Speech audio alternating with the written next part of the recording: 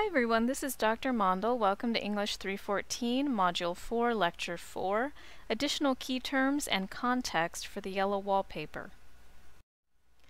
Things you'll need as you watch this video are first of all your copy of the Bedford Cultural edition of the Yellow Wallpaper. That's the book edited by Dale M. Bauer that we're using, that has the short story and the various contextual pieces. And you might want to reference your course syllabus, which you can access on Blackboard by clicking on the syllabus link in the left-hand menu of our course page. And that syllabus document is just handy to see the page numbers of the different readings in case you want to flip back and forth as you're watching the video. So the agenda for today, first of all, welcome back. We talked in the last lecture about some of the historical context that is relevant to the Yellow Wallpaper. I also referenced briefly a little bit of author biographical information, some information about Gilman herself that I thought was relevant to kind of understanding the story and the scope of the story. You have, since watching that initial lecture, read the short story. You've read the introduction, cultural and historical background for the Yellow Wallpaper, which walks you through some of the things that we talked about in the last lecture in terms of some of the social issues and movements that were contemporaneous with the story.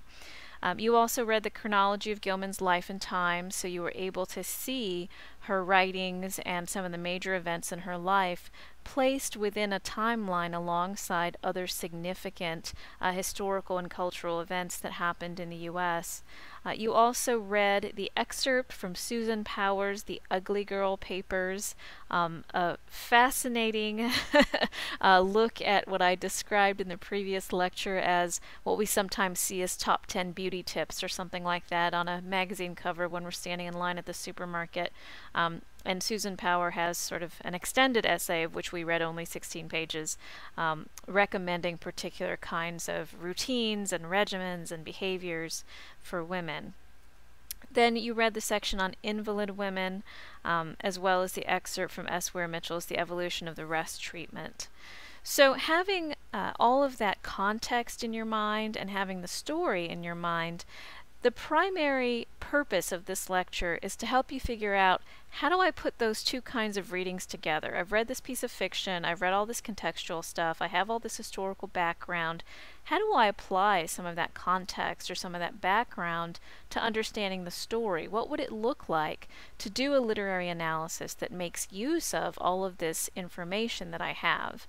So I'm going to be modeling that process for you a little bit. I'll be discussing selected passages from the Yellow Wallpaper, and I've only selected 2 sections for this lecture since I get into them in a lot of detail. And that is a way to get a sense of, how you're bringing those two kinds of readings together.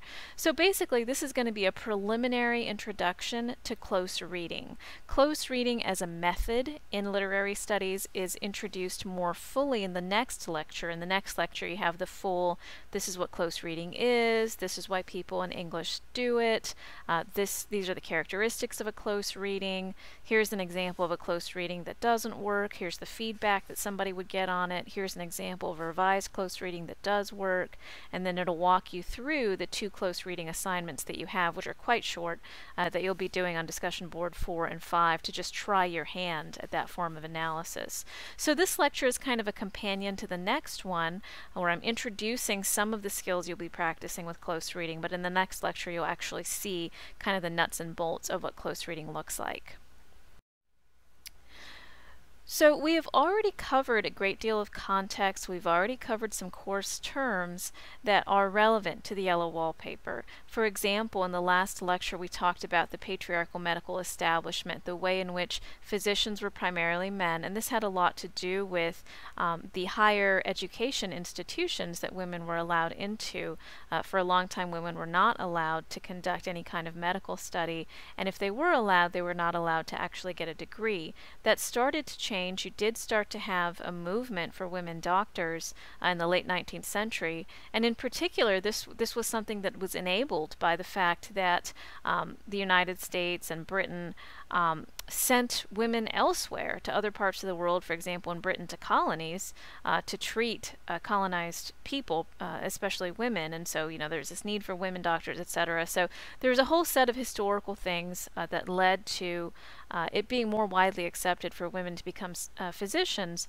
But at the time that we're talking about, physicians were still predominantly men, and not only were the people who were actually practicing predominantly men, but the entire logic behind certain types of conditions was from the perspective that femininity that did not adhere to the social norms of femininity was suspect, was medically, psychologically suspect.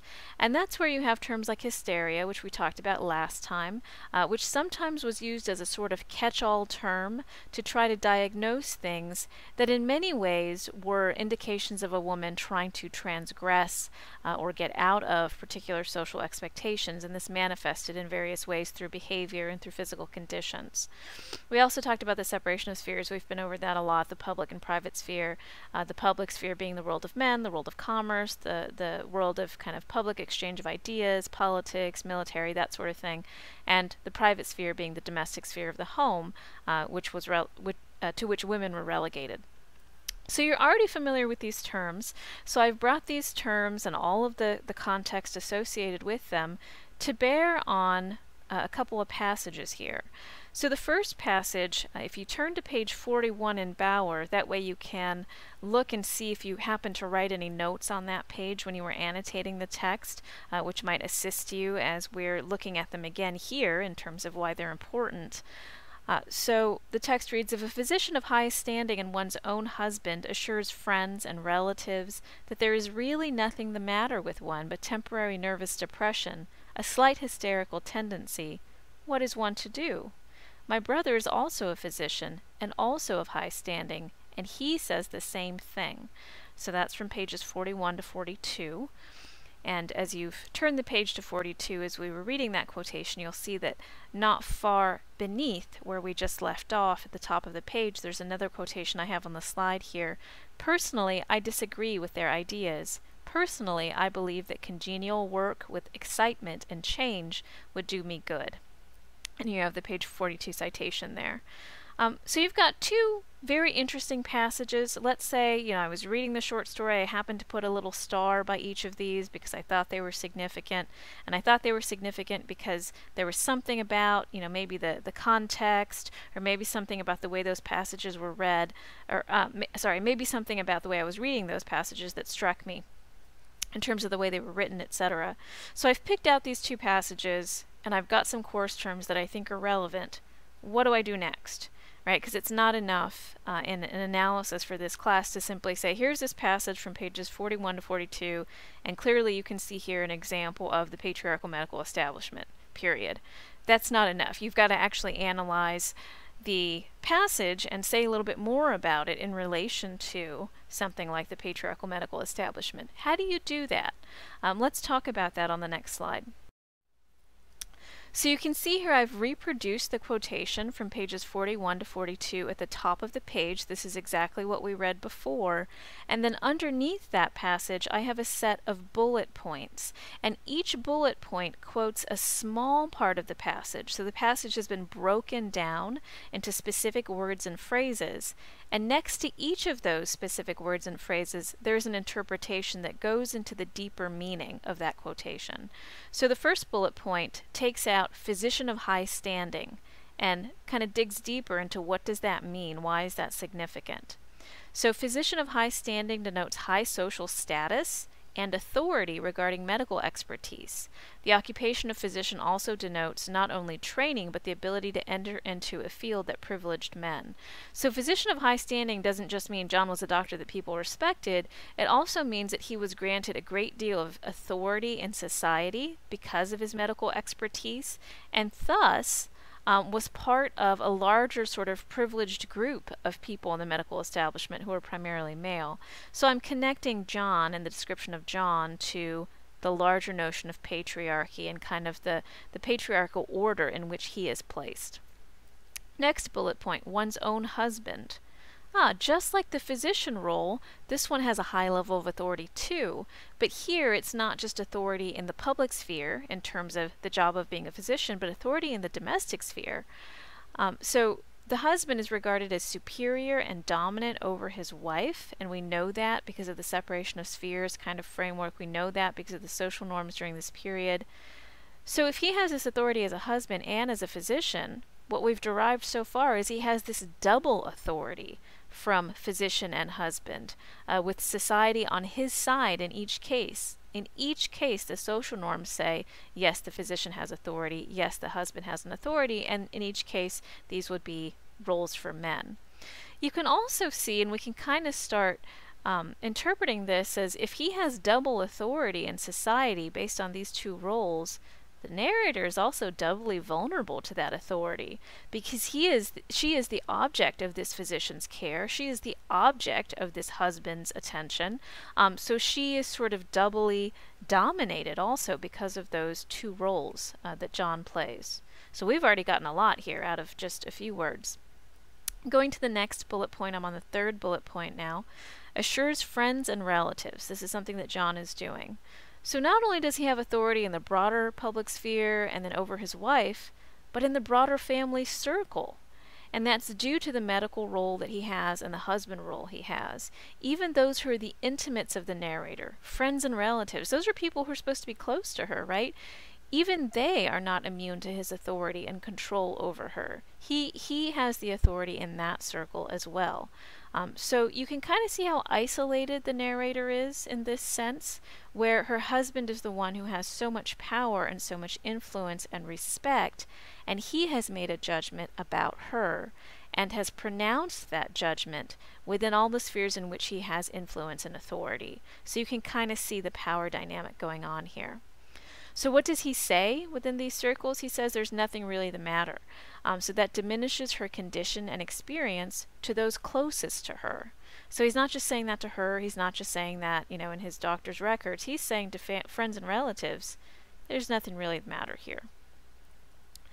Temporary nervous depression. This minimizes a serious condition, postpartum depression, to those who could most offer her support, making her unknown to them. In other words, this is something that she's experiencing. She's just had a baby, and they have no idea what's going on with her. They have no idea what condition she's in, even though they're supposed to be the closest people to her, besides her husband. I do want to say that temporary nervous depression by itself as a phrase may not immediately suggest that John is minimizing a serious condition, but coupled with really nothing the matter, you can see how it is. So those two are kind of working together. And we are realizing even more the nature of the isolation. He's not just isolating her in the sense that, he said, well, she's sick and that stuff's going on.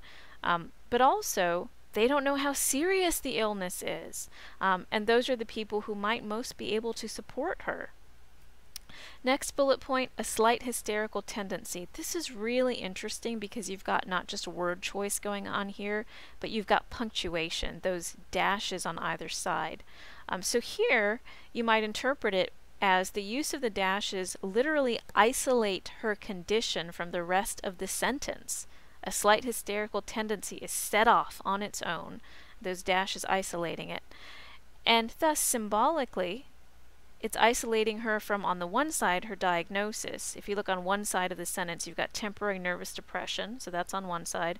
And the other side, from her personal autonomy. When she says, what is one to do? She's asking, what could I do? So you've got the official diagnosis that has so much weight from the male figure who has authority, double authority, patriarchal authority over her as physician and husband, and his diagnosis on one side of this hysteria label, and on the other side you've got her personal autonomy. What could she do? What is her possibility?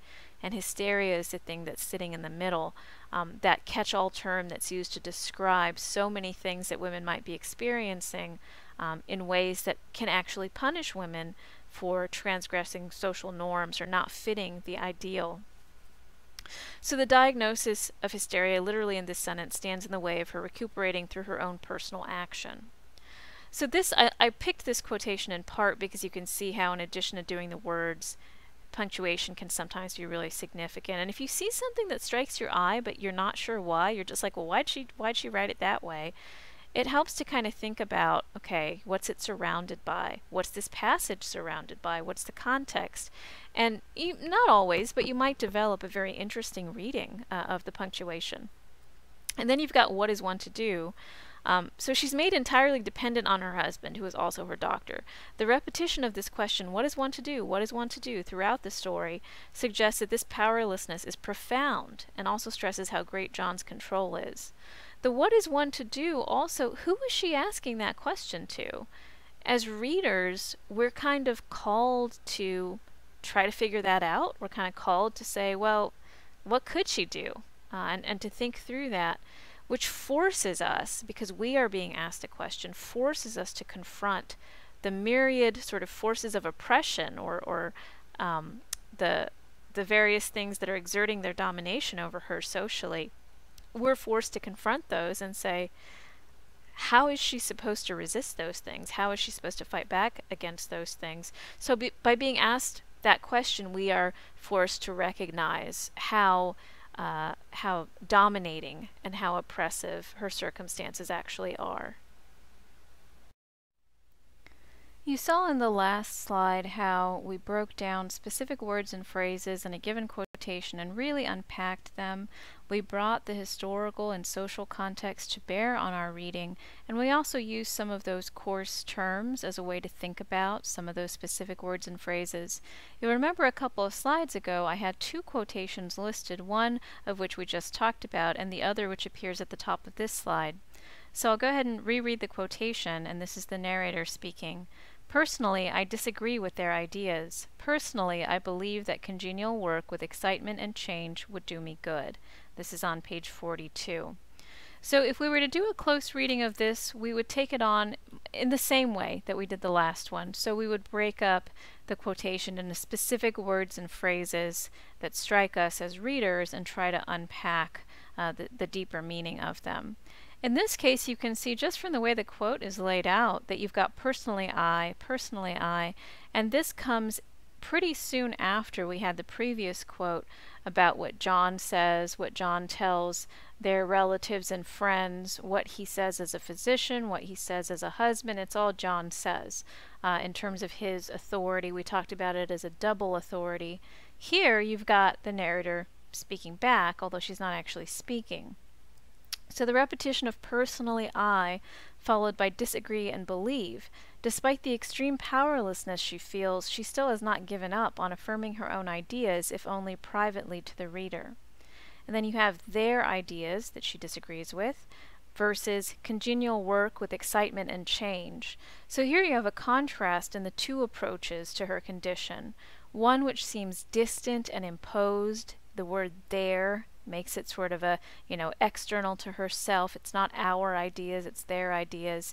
And we know what those ideas are. They're the ideas of the physician, the ideas of the doctor, the ideas of the husband, versus congenial work. The word congenial is very agreeable. Excitement and change are very appealing. So you have their ideas, which seems distant and imposed, and then the other, which sounds appealing and healthful. So here you can see how in the narrator's discussion of her own experience, she feels alienated by the patriarchal medical establishment that is treating her, represented primarily by John, and she's more attracted to what she feels instinctively would actually be better for her. Then you have I believe, would do me good. That kind of wording shows that she's not allowed to pursue what she feels is best for herself. She's put in a position of subservience and dependence because she's unable to act on her own conviction here and is subject to the power of others. Let's try another quotation. I walked you through how to do a close reading or brainstorm a close reading of a couple other quotations. Let's just brainstorm a little bit more. And I'm not showing you how to actually write a close reading, so after these brainstorming steps that we do, where we have all the bullet points and just try to throw out all the deeper meaning, after that you would actually have some more steps to actually write a close reading. So we're just doing some of the preliminary brainstorming now. So a different passage appears on page 44.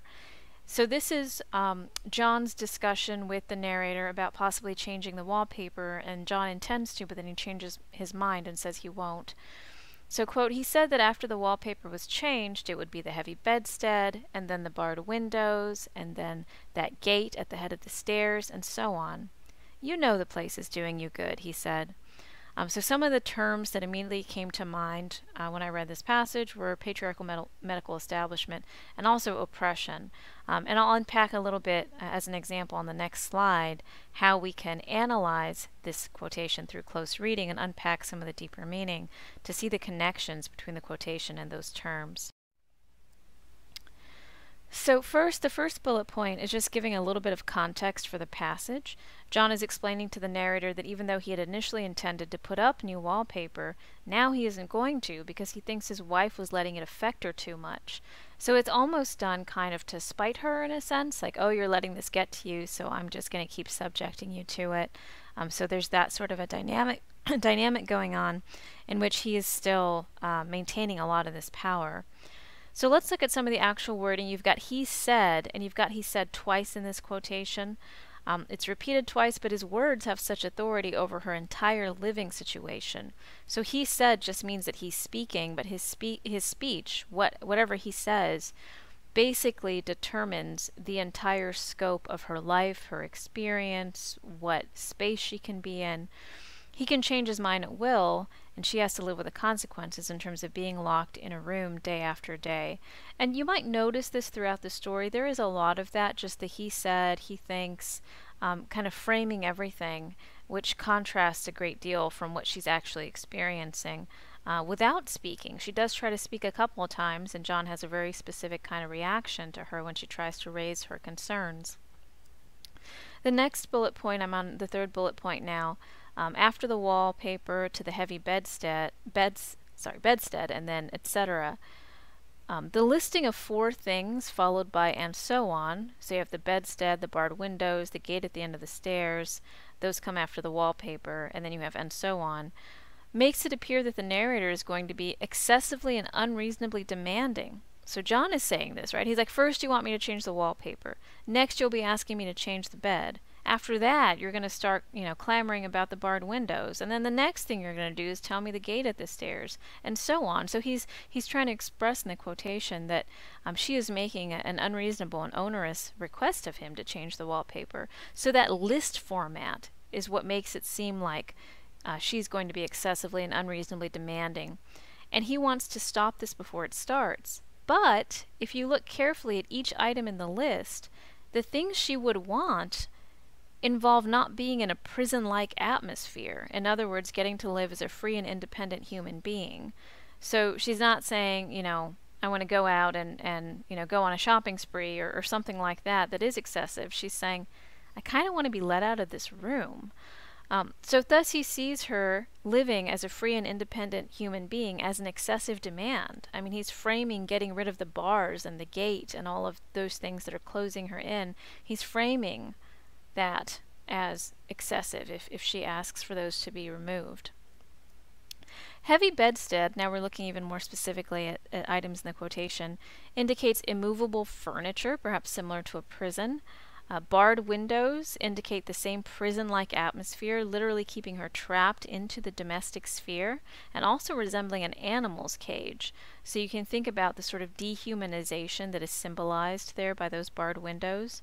Also, barred windows could be justified as protection from outside dangers, but really they're trapping or restricting her. And you might remember that term patriarchal benevolence we talked about, where patriarchal control is exerted upon somebody else, but justified by saying it's for your own good.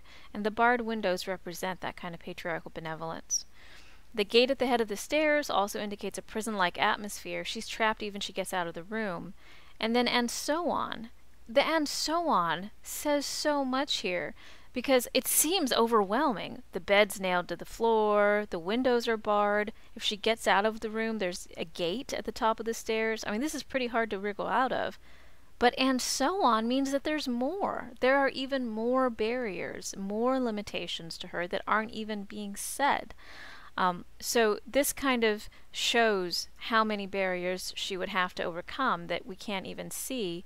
And also, John is saying this. He's saying, you'd ask me to change this, change this, change this, and so on. So he thinks that she's going to make, you know, a long, long, long list of demands that he's not able to deal with.